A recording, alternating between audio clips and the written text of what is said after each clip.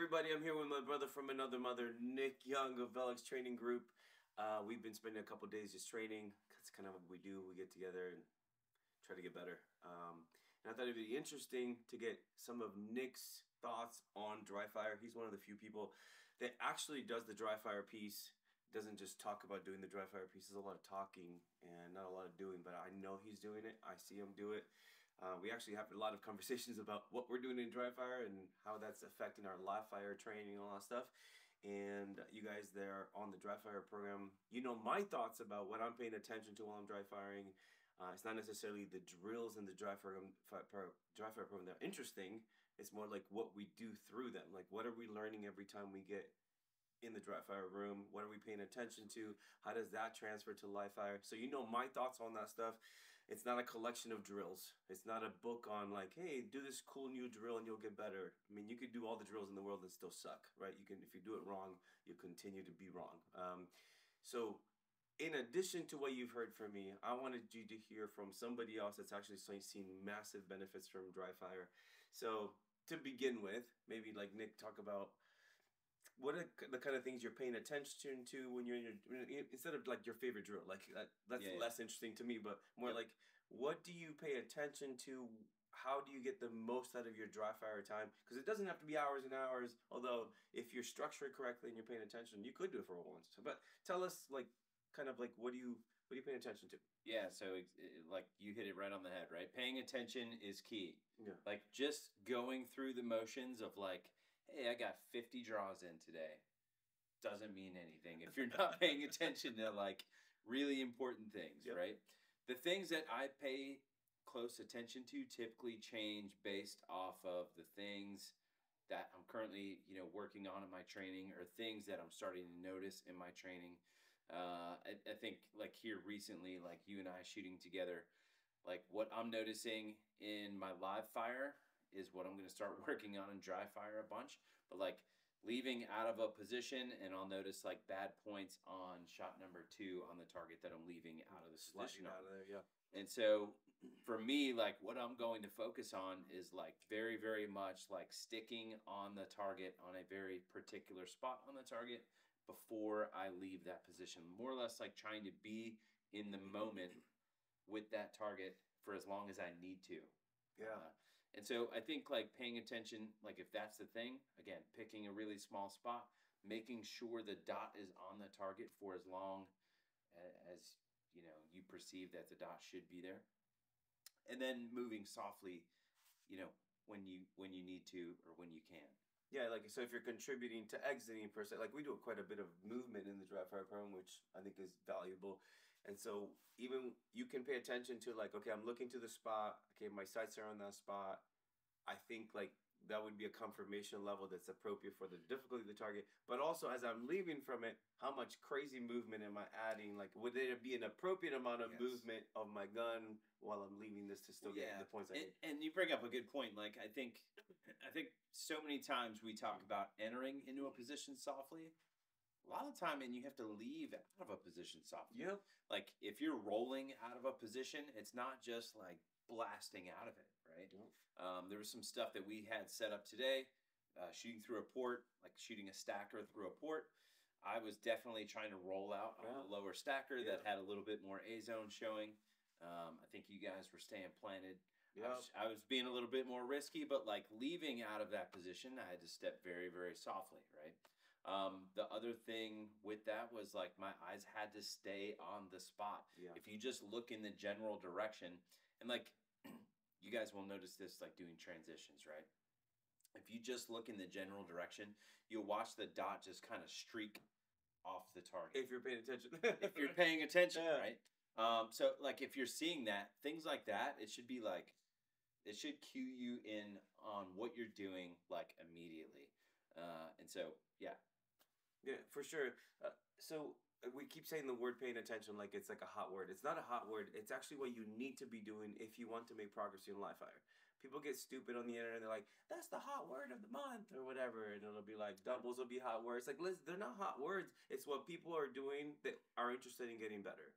So I just scroll by those comments. But I hear these people like that don't practice, don't train, and then they're like, Okay, that's my excuse. I'll just pick on it. Anyway, so the paying attention piece, like, I think it's the major benefit of being on the Dryfire program is that you're getting a video of somebody saying to you, "Hey, man, when I do this style of training, this style of drill, whatever, I am noticing this, that, and I'm putting some conscious thought on this, that, and that, so that I can get the most benefit.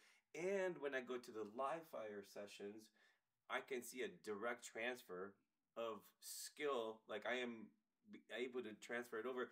I mean, even 3 or 4 years ago, I had every book on the planet on Dryfire. Anybody that had anybody, I had all the books, and I still was like, man, I did all the drills, but I don't see a lot of benefit when I go to live fire. And so that's why when I figured it out, I was like, oh my gosh, there's these things you have to do in Dryfire to make it transferable to live. So maybe can you talk about a couple of those, like just conceptual things, like I must have this in Dryfire in order for me to transfer that benefit to live fire? Because I think, and this is gonna be like super top secret, like you've never heard these things before.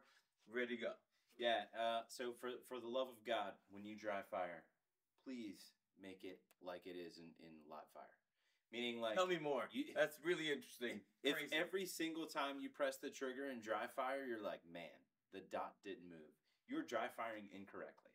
You're not mimicking what happens in live fire. And that's when you see people, like, they'll say things like, man, my dry fire time is nowhere near my live fire times. My live fire time is like 3 seconds longer on El Prez. Like, what is happening? And it's like, because you're doing things in dry fire that you don't do in live fire. Dry fire should be a way to check up on your live fire things. And what I mean by that is, like, you should be trying to mess up in dry fire like you do in live fire. So that paying attention thing again, that phrase, right? While you're doing things in live fire, you should be paying very close attention to things that are giving you trouble. That's the stuff that you should be working on in dry fire, right? And so when you get home and you start dry firing, try to mimic those things. Try to mimic the way not only it looks, but try to mimic the way it feels. I think that's super important, right? Tell me more about that. A good example of this, like when I was trying to get less firing hand tension. Yes. Right? Like, I don't know, 2-3 years ago now, I was working on this pretty heavy. I would put up a big target in front of me because at the time I was like, I really don't like that because speed is involved in that, right? And I have to go very fast. That gave me anxiety, right? Tension. The only way that I found that out was through live fire. Okay, but I'm going to take that back and dry fire. And so what I would do, I would draw the gun as aggressively as I possibly can. There you go. And I would shoot a bill drill on. Concept number one. So I you're would doing press things the at trigger, speed, even in dry fire. and I would press the trigger as fast as I possibly could. And I would draw the gun as fast as I possibly could. And what I saw was like the dot all over the place. And it's like, all right, now that there's not bullets in the gun, right? It's not costing me anything. Now I can pay attention to what is causing that. And then you start applying cause and effect. So I'm like, okay, number one, I am not used to the feeling of that speed. So I'm going to keep going to inoculate myself to it, right? Yes. Number two, what I'm going to do is start feeling, what does the grip feel like? Not just like, hey, what are my hands? Fabio said, put my hand here. Yeah. This so-and-so said, do this with my thumb. Like, not that stuff, right? What are the type of pressures that are that you're inputting into the gun with your hands? Are you putting different pressures on the gun? And when I was doing it, I'm like, yup. Like, I feel this hand clamping and my hands start doing very different things as soon as that, like, tension or anxiety starts to come up about the specific target. And so doing it and doing it and doing it, it's like I start to pay attention to it. And I'm like, all right, dummy, like, loosen this hand up, grip this hand really hard, and just keep the consistent pressures across the board. And so then you draw the gun, and then I can bang on the trigger, and then the dot just does this in the center of the alpha. And it's like, that's the stuff that you can bring to live fire, and that's the stuff that you see, like, huge gains on. Yeah, that's productive, right? Like, you're not treating your dry fire like more carefully. Like people that sit there, rack the slide, and like carefully press the trigger every single time. First of all, in dry fire, and I don't know, maybe you disagree, but for me, maybe, and I think I've increased this number. It used to be maybe like no more than 10% of the time do I actually press the trigger. Maybe I'm getting like to 20%, but the sort of things I'm doing in that is like trigger breaks at speed, like actually like manipulating the trigger aggressively to test the durability of my grip, even during dry fire, right? But most of the time, I don't even press the darn trigger. And people sitting at home like racking the slide and like surprise breaks and all that stuff. It's like maybe the first week of dry fire, like maybe you just bought a gun, maybe it's like the very first time you shoot, and you're just trying to like get used to how your trigger feels or something like that. But like, there's no time where I'm like carefully pressing the trigger in dry fire. Yeah. So for me, it just depends on what I'm working on. Yeah. Right. Like that firing hand tension thing.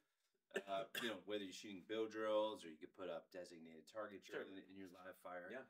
Like there will be times where I will just add layers to it, and I'm like, all right, the thing that I am going to try to assess and pay attention to is firing hand tension. Okay. Is my grip doing different things? And like especially on transitions, like this is very common, at least in my opinion. Yeah. You'll see people do transitions and then they loosen the grip 100%. on the transition, and then as soon as they look at the target, it's even worse. Or after a reload. Even worse with the rifle, like the rifle comes off the shoulder, they look at the target, and then you'll watch what looks like over confirmation, but they're actually pulling the stock. Anyway. Yeah. There will be times where I will just like press the trigger, but it's only to isolate that one thing. Sure. Like, how does my grip feel? And like, do I have the same type of pressures while I'm doing the thing? But I would agree, the majority of the time, I typically don't, because like what I'm looking at is grip, mostly vision. Yep. Mostly vision. So, but would you say there was a time, like, yes, I agree. Most of my personal dry fire time is spent on transitioning the gun from target to target. There's some gun manipulation stuff, like, I'll do some reloads and whatever. That's sort of like some movement stuff or whatever.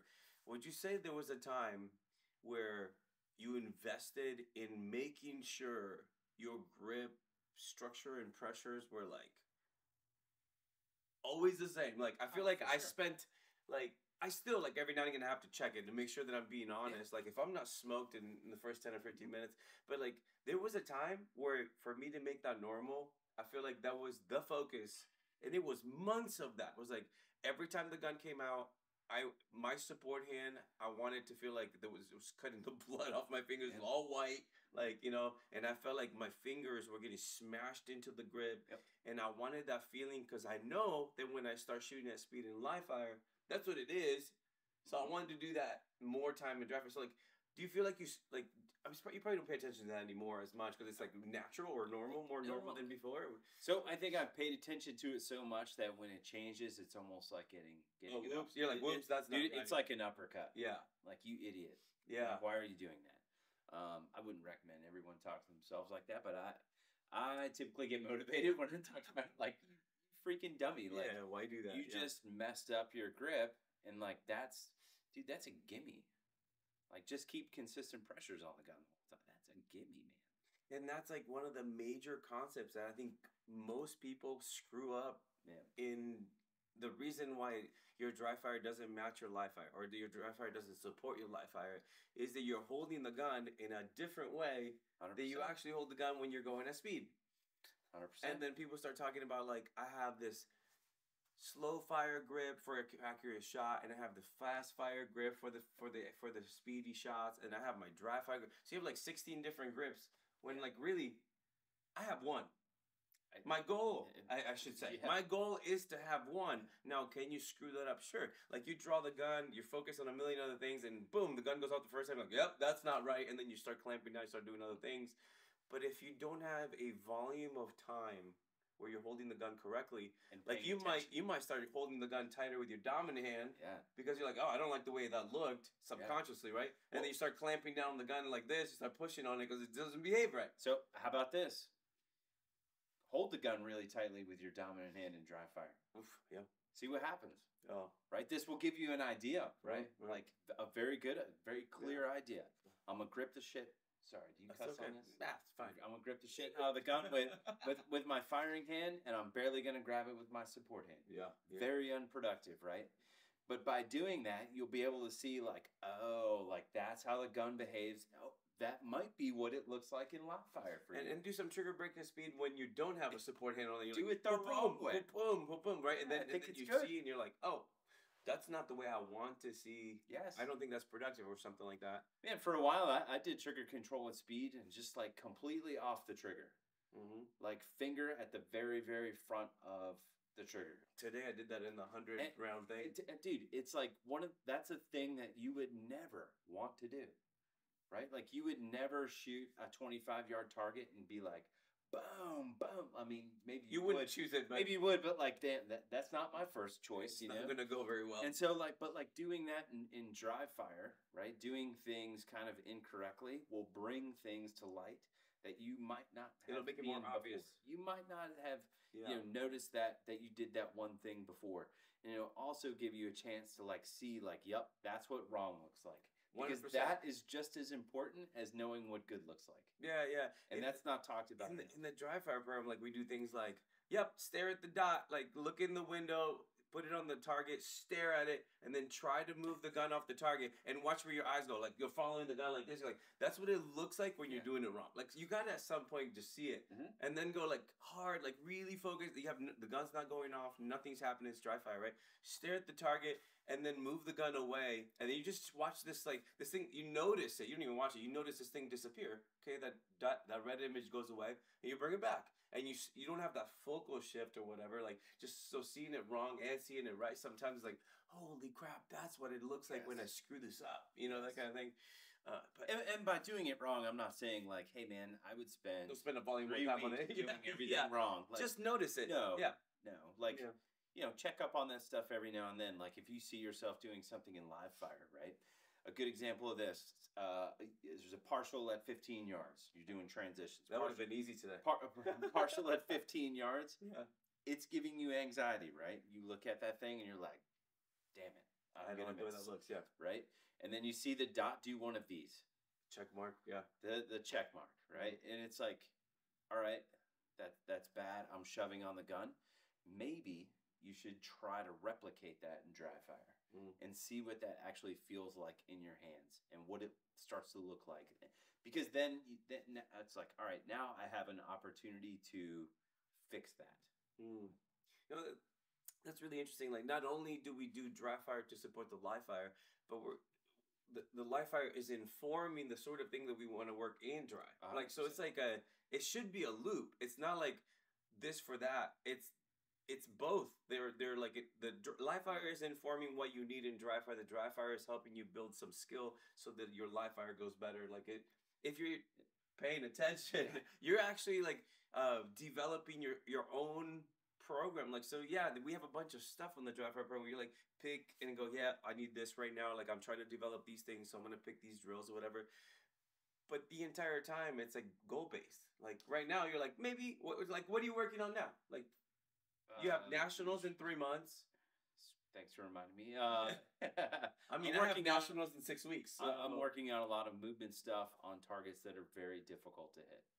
And so, like, you have this dry fire space up here, a bit large. You're like blessed, like me. You have that big room where I can do my dry fire, and you can set up environments where you have those nasty partials. That's it. And you're trying to move in and out of those things and paying attention to things that I'm trying to focus on, like trying to keep my eyes on a spot and not trying not to look in the general direction because you'll see the dot just streak off of those, especially like on transitions and moving in and out of positions. Like you'll find it'll be very difficult to hold the dot on the target if you're just looking in the general direction. So like that's stuff that I've been really paying close attention to. And I think you're right. It's like you need dry fire for the live fire stuff. Like if you don't dry fire, I just feel like you're a complete peasant. Like you're leaving stuff on the table. Yeah. And by all means, like if you're going to nationals, don't dry fire. Please don't dry fire. Like I would love to squad with you. Please don't. And there's some people that will say, well, I live fire so much that I don't need to dry fire. I think you're leaving some on the table. Like if you're live firing 100,000 plus rounds a year, you're right. You may need a lesser volume of dry, but there's things that you do in dry fire that you allow yourself the opportunity of noticing and paying attention to things that you cannot really honestly do when the gun is going off. Dude, I have a range 70 yards from my house. That's beautiful, and I love it so much. There's I don't know how much ammo down in the place. There's a chunk. I'll say that. There's a solid chunk, like several thousands and thousands of rounds down there. I still dry fire. Yeah. I dry fire on the freaking range. Yeah. Like if I see something, and because to me it's like, man, it only makes sense. Like if you're doing something on the range and stuff starts falling apart, it's like, all right, I am no longer going to spend money on this. Like remove. Like I'm just gonna stop and I'm gonna dry fire, see what it looks like, see what it feels like, and then I'm gonna commence my live fire. Man, I couldn't agree more. Like for me, I've just recently started to increase my round count. Like last year, I did 30,000 rounds. This year, I'm gonna do 40,000 rounds. That's very abnormal. That's 3 times or more what I used to shoot. And for me, I had to earn the privilege of shooting more. That's the way I looked at it. Like that. I need to earn the money into sound, the pews. Yeah. I have to earn that. Like so, the dry fire, the volume of dry fire that I have done and continue to do, earns me the right to watch the gun go off. And eventually, yeah, you got to shoot the gun so you can watch the gun go off while you look into the target. You're like, yeah, that's what it's doing. That's what I'm seeing, whatever. But to leave that piece out, where you're like, yeah, I'm just gonna do it all live.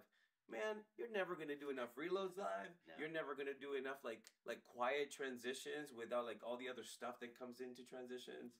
There's so much you leave on the table. You really don't get a chance to pay close attention to the very, very like minor things, the very granular things, especially the visual piece, especially transitions and things. Like, man, if you're not like, you know, really focusing on the visual stuff in dry fire with transitions, like, dude, you are just leaving stuff on the table.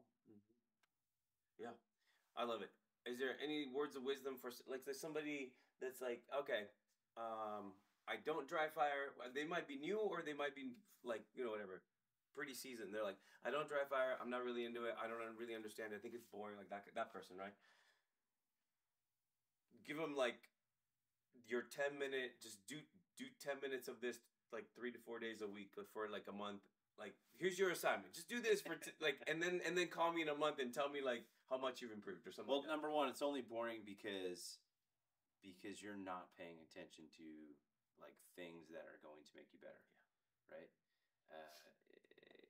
Right. Usually the people that say it's boring are the ones that are like doing, you know, a draw click. Oof.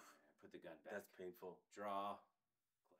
Right. And usually to beat a part-time boring. Once then, blah, blah. So it's like, it's really boring. It's like, well, no shit, because you're not paying attention to anything. Yeah. You're not like, actually all you're doing is anything. just like going through the motions. And so start paying attention to, well, let me reel back just a little bit. Figure out what is important. Okay. Right? I would say grip and vision need to be obsessed over. And that obsession never ends. I don't think it ever ends. There's stuff that I do with my grip now that I didn't do 6 months ago. I agree. And it's because I'm constantly looking at it. Yeah. There's stuff that I do with my vision now that I didn't do 3 months ago.